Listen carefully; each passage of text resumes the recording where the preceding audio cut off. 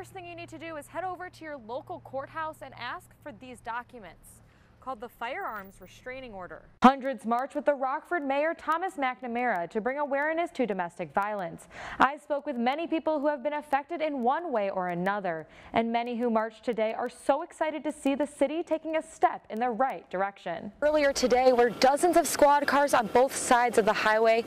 The scene is just heartbreaking, and what's left is the bare remnants of a tragedy that happened just hours ago. The Commerce Project focuses on tearing down the parking lot that was previously in this spot and building a much larger one. I spoke with a few students who say this was unlike anything they'd ever seen before.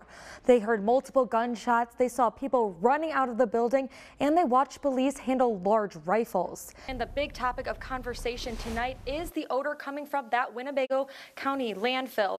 Now, Dave Kelly, a board member, says that talk needs to start now about the ordinance regarding its operations. Now, this ordinance has not been updated since the 1960s when the county was the owners of that landfill. Brian Robb received a call from a neighbor that nobody ever wants to hear. The barn which holds his livestock was up in flames and starting to crumble. According to Jewish leaders, there are around 600 Jewish people in the city. And after this morning's shooting, many were concerned that this might impact those living in our area. Kennels that used to be in this location only measured right here at 3 feet tall. Well, now with this new renovation, they stretch all the way up to 6 feet tall, making it much easier for employees to do their jobs. TSA officers talked extensively about the items that they see passengers try to sneak through security, such as knives disguised as lipstick, keys, and hairbrushes, things officers can easily detect. The most important thing to remember when you're outside in super hot weather is to drink water. Yes, Mike and Shannon, I am here at the Citgo gas station off of 11th Street here in Rockford. Right now, what we do know is that the man who was the 30-year-old victim who was stabbed in the neck, he did arrive at the hospital, and police are saying he does have potentially life-threatening injuries. After speaking with many motorcycle riders, they say driving on grass clippings can be just as slippery as ice, causing many motorcycle accidents. Close friends and family came together with balloons, flowers, and candles, not just to celebrate Mother's Day, but to celebrate Zachary's son Shaquille's 24th birthday.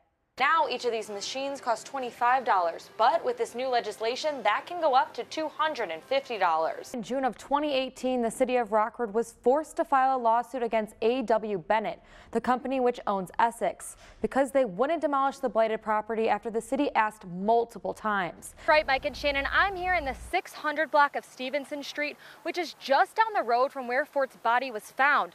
Police say that there was an incident at this location that is a part of their investigation into Fort's death. Life-saving skills were put to the test as the first responders from multiple agencies responded to this mock airplane crash, involving 150 volunteers acting as passengers. A nationwide organization called Fight Crime Invest in Kids has found that children who have high-quality education in preschool are more likely to stay out of trouble.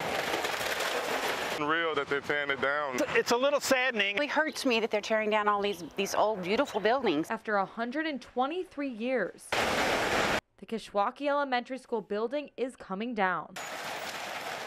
But many community members say the memories made will never be forgotten.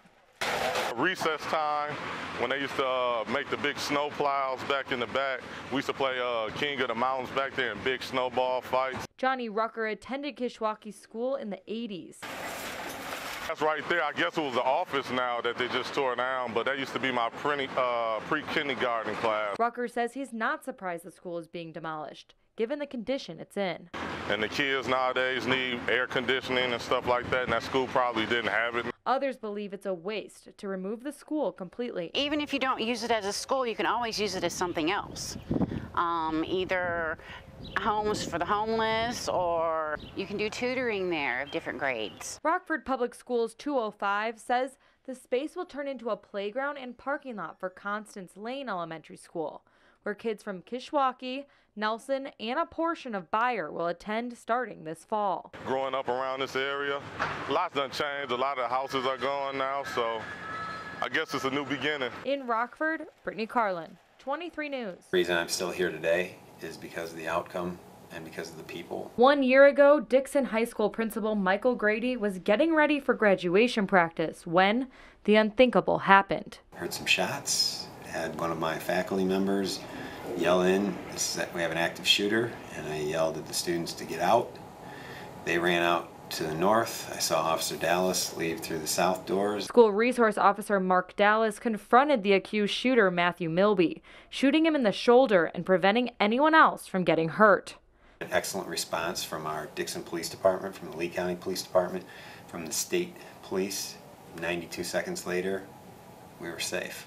Students say the extensive shooter training they had been through prior to the incident allowed them to stay calm and get out safely. It kind of like makes you think of those situations and what you would do and prepares you for whatever might happen. Over the last year, Dixon High School has implemented new safety precautions. You can only enter through the secure vestibule so that we check everybody in.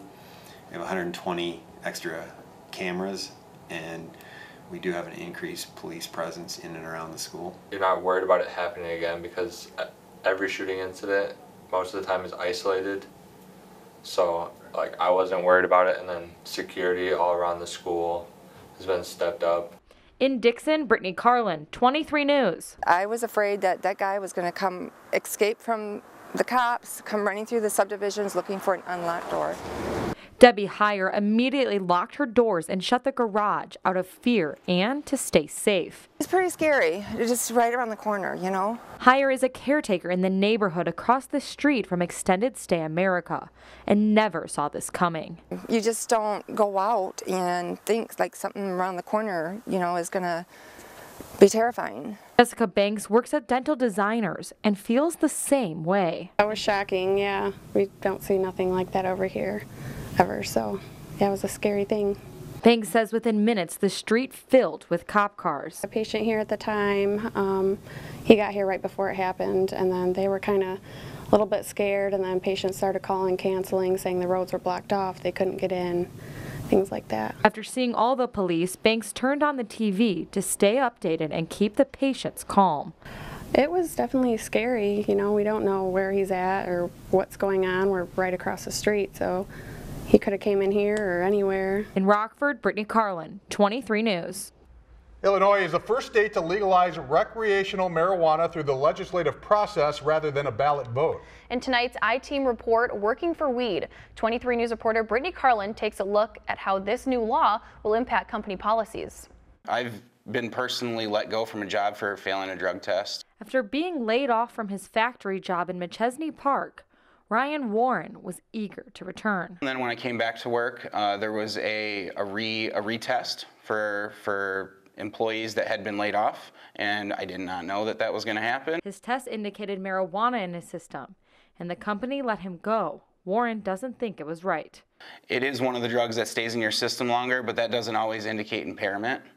You could have used, 3 weeks prior and still test positive 3 weeks later. Testing for marijuana and revising current work policies is now a big topic of conversation among employers, especially in Illinois, which will legalize marijuana use on January 1st. It's very important that we communicate, review, and revise those policies.